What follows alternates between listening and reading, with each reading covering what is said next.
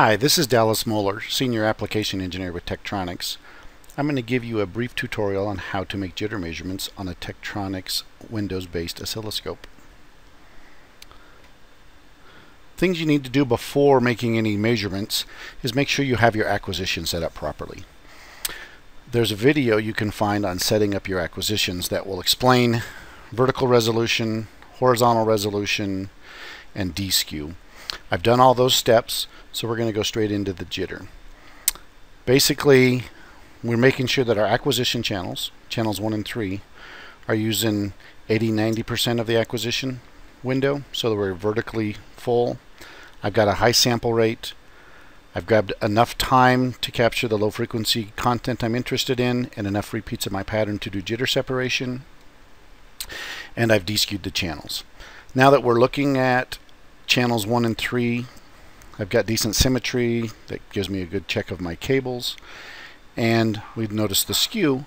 We can turn those off and just look at the math waveform, which is the differential definition of channel 1 minus channel 3. The vertical resolution of the math does not matter because it's data based on that real acquisition data. So now we can go to analysis. So to analyze the jitter, we go to the Analyze menu and we go to Jitter and Eye Analysis, known as DPOJet. You could pick the one-touch jitter wizard and it will do everything for you, or we can go in and select stuff manually. In the jitter tool, we can go in and see how the jitter breakdown and the jitter separation takes place.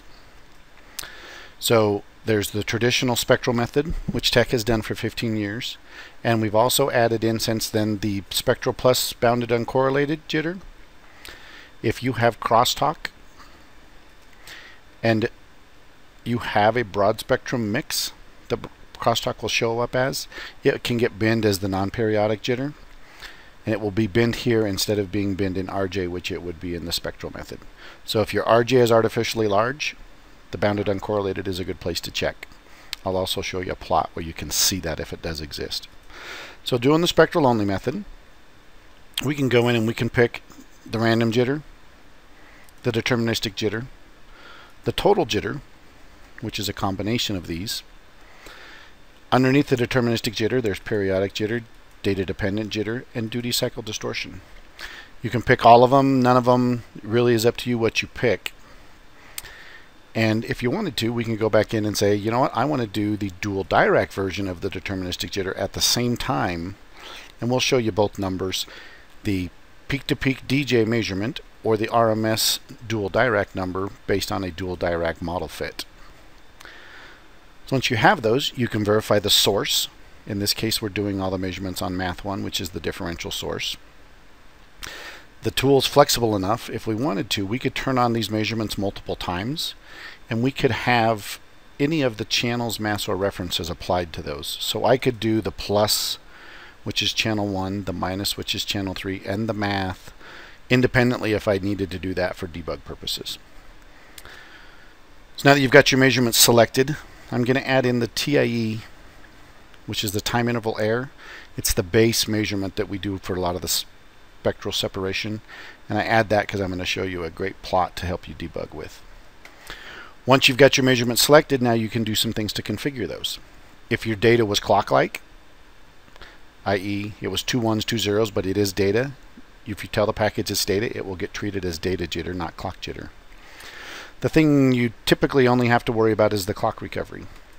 This is a USB 5 gigabit, USB 3 5 gigabit signal. So we need to pick an appropriate clock recovery. You have the ability to do multiple clock recoveries simultaneously in DPOJet, but we're going to go with, I know it's USB 3 and I want to test it per the standard. So I pick standard, and then I go grab USB 3 5 gigabit out of there. And when I hit applied all, that put that clock recovery behind the configuration for every measurement. Because again, this measurement system is flexible enough, I can actually use different clock recoveries behind these. An example of doing that would be doing a TIE measurement, doing a second one, and in the second TIE measurement, instead of having it use the same one that everybody else used, I could use a constant clock mean. So some examples. So if we look at the plots, some of the most Useful plots. Your jitter measurements are only as good as your clock recovery if you're trying to correlate with anything else. So if the clock recoveries are the same, you have a better chance of correlating. You only know if your clock recovery is set appropriately if you see an eye diagram. So it's good to look at an eye diagram when you're doing jitter measurements just to get a feel for, is the eye going to be open? Is the clock recovery doing its job? The bathtub curve will tell you the distribution of the deterministic and random jitter and how they look and how it's going to extrapolate or estimate over time to a bit error rate.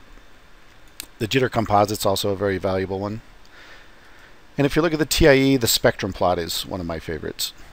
If I have crosstalk or bounded uncorrelated jitter, I can see it in this spectrum. If I need to find out why my jitter numbers are bigger than I expect, I can see those values in this spectrum. So this is a great tool for when you go to isolate and figure out your jitter components. We've got data in screen. If I hit recalculate, that processes the data already in the scope screen, and we have our numbers. If I want to trigger and get new data, if I hit single, that arms the scope trigger for whatever it's already defined to. When that trigger is valid, it comes back and processes that data.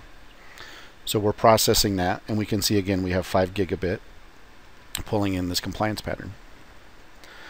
Now that you have all your data, we've got a tool in here for reports, so you can quickly configure and get the data you want. You can add your comments, so you can tell it the device under test, what specifically you were looking for if you're trying to isolate a problem. And once you have that, you can tell it where to save it off, and you simply save your report. This goes out and it takes and sends all the commands needed to the system to go grab your scope screenshots, all the configuration data, the configuration about the scopes, and it writes us an HTML report. We save it in an MHT format so you can open it on any scope in the world, but it gives you the scope name,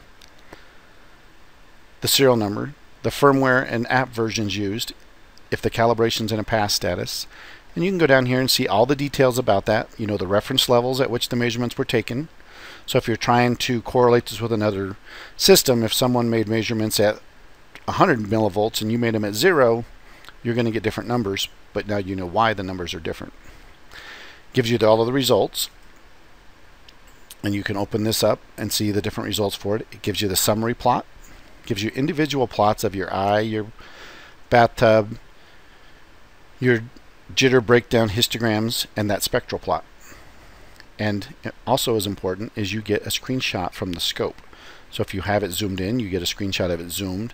You know what the scales are, you know what the triggers are, you know everything about that acquisition, so you can have that information to repeat this at a later time. So there's a quick summary of doing jitter measurements on a Tektronix oscilloscope. And again, this package is called DPOJet, and you can use it on any of our Windows-based oscilloscopes.